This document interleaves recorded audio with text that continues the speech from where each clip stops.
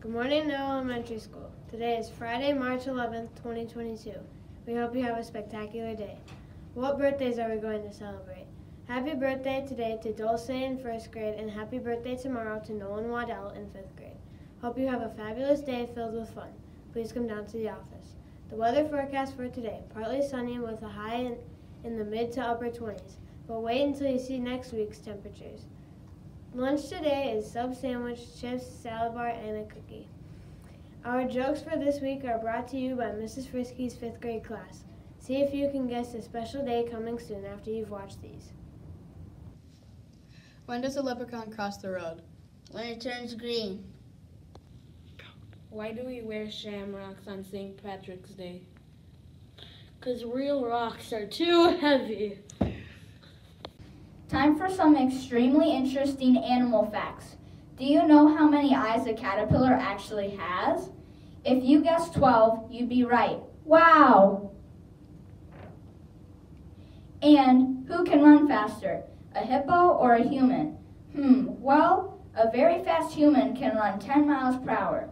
A hippo can run 30 miles per hour, but they cannot outrun a cheetah, which can run up to 80 miles per hour. Wow! Falcon Feather winners this week. Congratulations to Anahy, Mrs. Harris, Duberling, 1 there, Shannon, 6L, Serenity, 3LO, Maria, 1TH, Dulce, 1T-Nor, Gabe, 1O, Ossie, Mrs. Harris, Karsyn, Mrs. Thayer, Liliana, Mrs. Thayer, Lily Freiberg, hey, that's me, and Chase Freiberg, that's my brother. Please come down to the office later today at 2:45 to pick out a fabulous prize. Go Falcons and have a fabulous Friday. And don't forget to turn your clocks ahead an hour this weekend.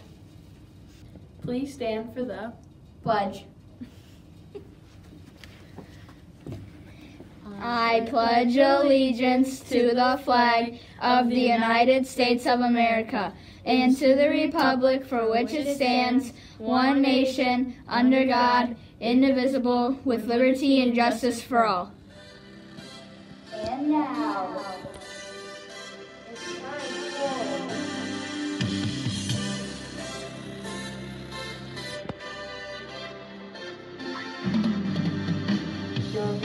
Spotlight of the Week. And welcome back to our reading spotlight.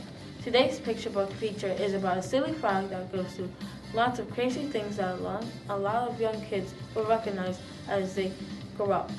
You guessed it, it's Froggy. These are fun to read, and many are in AR Lime and Tam. Check them out. And some of you have read about Laura Ingalls Wilder in these small chapter books, but a fantastic way to learn about living back in the time of pioneers is to read about the main chapter books. Many are light blue and red. Did you know that Laura Ingalls Wilder was actually born in Wisconsin? And bonus point for reading this, you would make Mrs. A so proud. Happy reading!